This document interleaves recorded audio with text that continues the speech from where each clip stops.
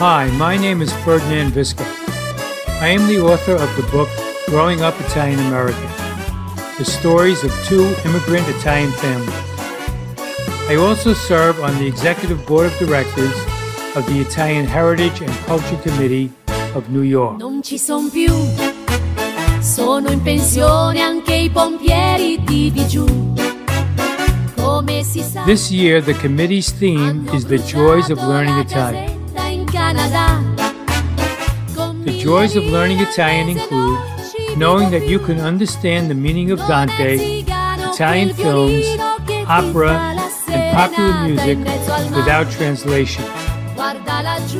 Learning the language also enhances the appreciation of Italian humor and proverbs. Dolci ricordi di una vita un po' lontana.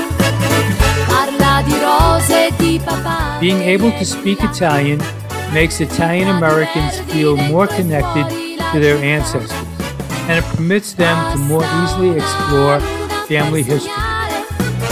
Una chitarra e la tua voglia di cantare. Learning Italian enables everyone to better enjoy Italian food, wine, and a trip to Italy.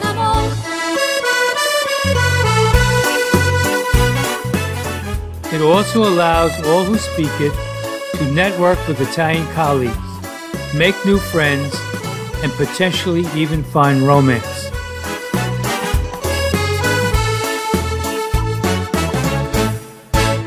Chissà se va, son 40 anni ancora Pippo non lo sa. E di Mariù, del suo amore in giro non si parla più. Una signora su 50 di Forlì mi dice Eulalia Torricelli no, non abita più qui. Canzoni che, detto tra noi, ritornerete a fischiettare anche voi. La vecchia musica italiana, dolci ricordi di una vita un po' lontana.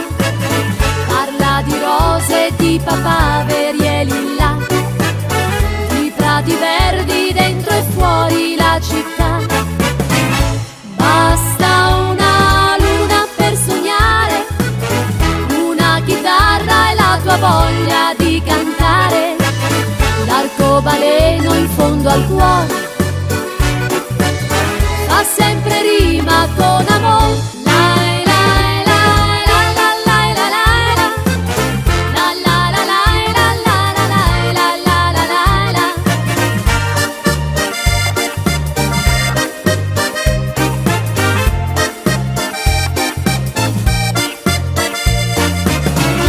Basta una luna per sognare, una chitarra e la tua voglia di cantare. L'arcobaleno in fondo al cuore fa sempre rima con amore. L'arcobaleno in fondo al cuore